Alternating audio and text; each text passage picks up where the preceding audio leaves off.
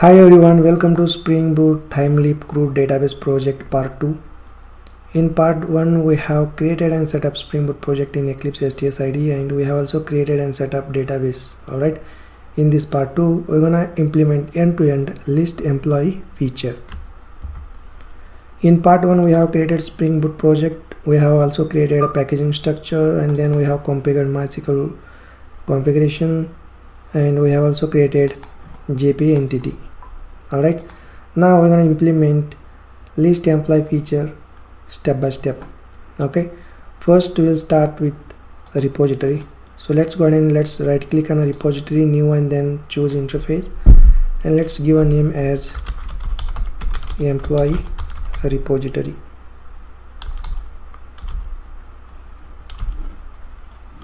Alright, and let's extend this interface to JPA repository. Okay, so basically JPA repository exposes CRUD database operations for employee entity. Okay, and here ID is nothing but the type of the primary key. Let's annotate this interface with @repository annotation. Alright, great.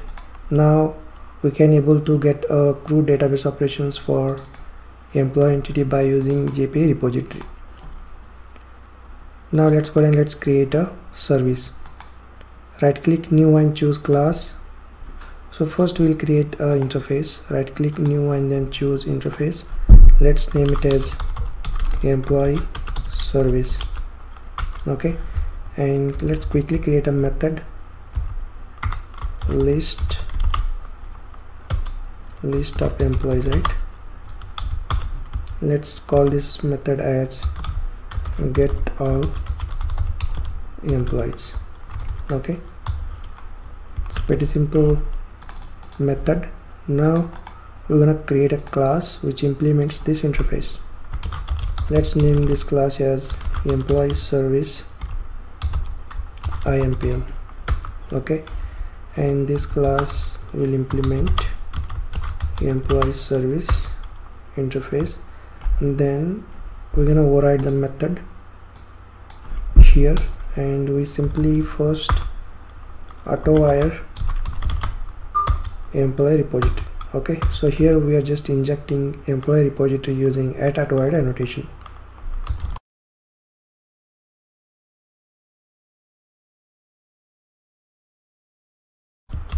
Now here we return a list of employees, right? So return employee repository dot find all method. So find all method basically returns a list of employees. So look at the return type of find all method. Okay, great. Now we have created get all employees method. Alright, so this will basically return a list of employees to the controller. Now I'm going to create a Spring MVC controller. Right click, new, and create a class. Let's name it as employee controller.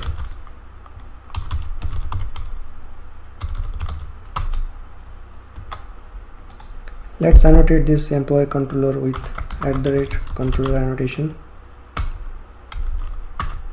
So what we'll do, we'll create a method handler which will display list of employees. Alright, and here I'm just going to write the comment display list of employees. Alright, let's create a method handler public, and we need to supply a list of employees to the view layer. For that we need to use a model here.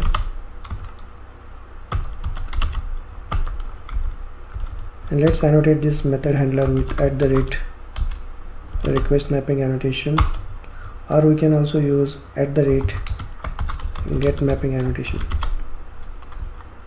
Alright,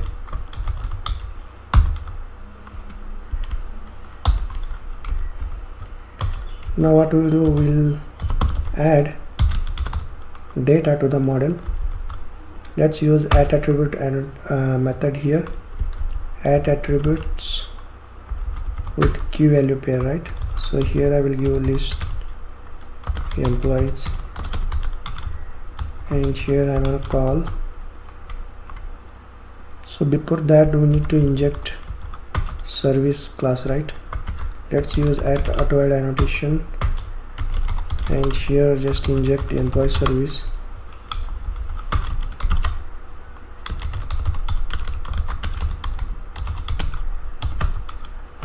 And let's call this employee service here dot get all employees, and here we just return the view name, that is, let's call that is an index. Let's call home Thymeleaf template as an index. Okay, so what we have done, we have retrieved a list of employees, and we have added to the model here, and we just return the index. So this is the Thymeleaf template that we will design right now. So look at here, this is the templates folder under resource directory, and we need to create all Thymeleaf templates under templates folder, because Spring MVC needs a view resolver, right, in order to resolve the views. Whenever Spring Boot finds a Thymeleaf starter dependency on a class path, then it will automatically configure a view resolver for Thymeleaf template engine. So we no need to manually add a view resolver for Thymeleaf template engine, and by default Spring Boot will pick up Thymeleaf templates from templates folder. Hence we need to create Thymeleaf templates under templates folder. Alright, let's right click on it, new, and then choose HTML file, and here we need to give a name as index. So this is our home page, which will display a list of employees.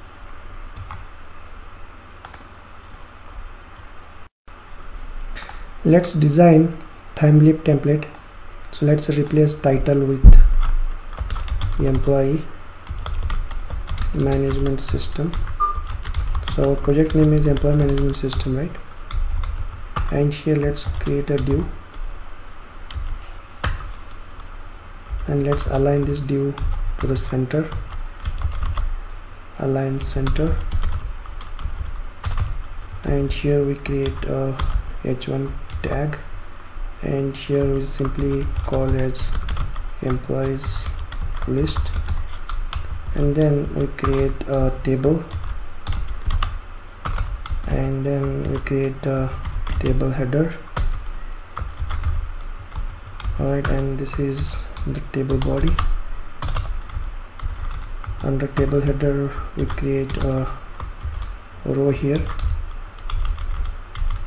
and then here th, and let's call it as employee first name. Alright, so you can start coding with me so that you will get a hands-on experience. And then let's say employee last name. Let's create one more header. This is employee email. Okay, and in the body we create again a row.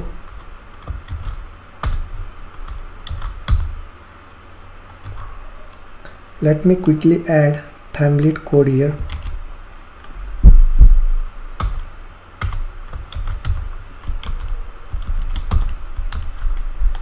So look at here, we are using Thymeleaf directives here.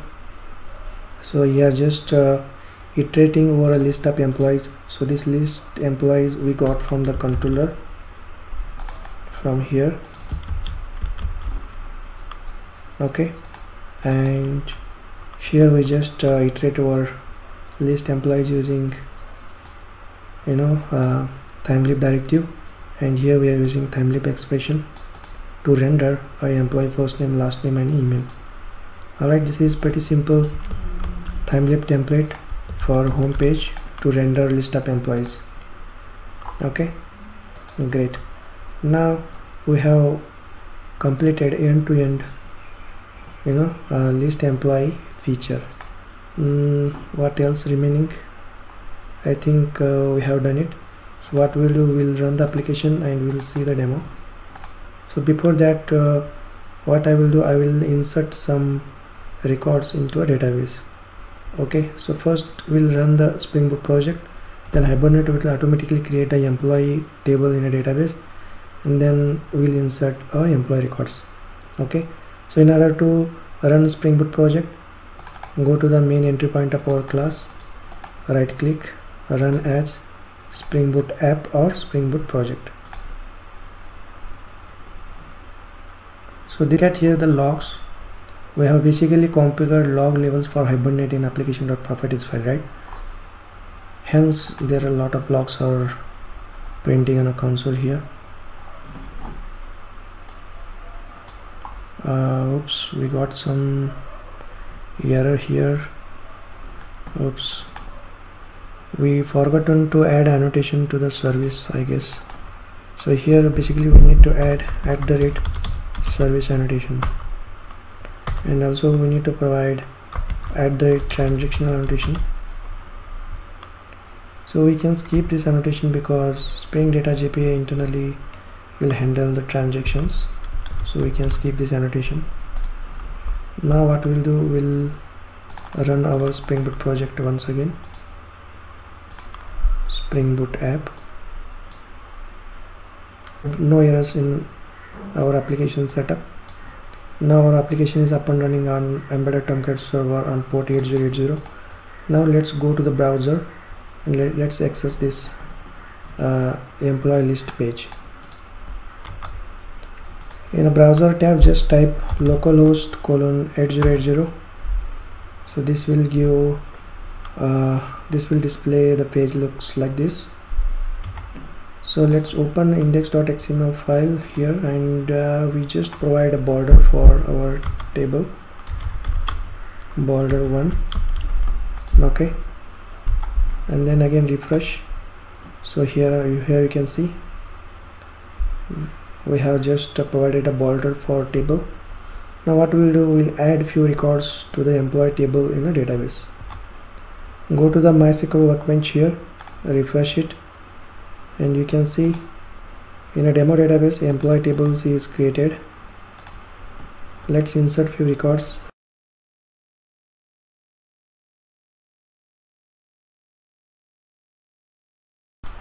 Let's apply and finish. Now we have inserted 3 records in an employees table. So basically we insert these records by using add a new employee page that will implement in further videos. Okay, go to the web browser again, refresh it. Yeah, here you can see we can able to see 3 employees just that we have inserted in a employees table, right, in database: Ramesh, Sina, Tony, Stark. All right, so this is how we have implemented end-to-end employee list feature. Now what we'll do, we'll add some bootstrap CSS and we will style our web page. Now what we'll do, we'll add a bootstrap CSS to the our HTML page. For that we need to add a bootstrap CSS library, right? So what I will do, I will get some bootstrap CSS from the CDN site. So you can copy this link. You can just search for CDN bootstrap, then you can able to get this link. Okay, so instead of downloading and adding to the project, I can use this CDN provided bootstrap CSS file. Okay, now once we have bootstrap CSS file, we can able to add a classes, right? So let's go ahead and let's add some classes, CSS classes to the table here. Class, and this is a tables stripped and table responsive. Okay, now let's go to the browser and let's refresh again. Now you can see some changes happened on our web page, right? We have just added bootstrap CSS classes so that our table looks good, right? So let's go ahead and let's add few more CSS classes and let's make this web page beautiful. What we'll do, we'll add a container here, class container. So this will basically add a div container. Now again refresh, again you can see here, now our web page looks good, right?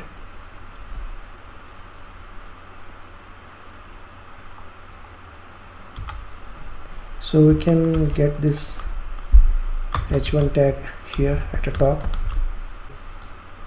Remove this align center. This is not required because we have added container here. Now again let's go ahead and let's refresh it. Now our web page looks good, right? Alright, so this is how we have implemented end-to-end list employee feature.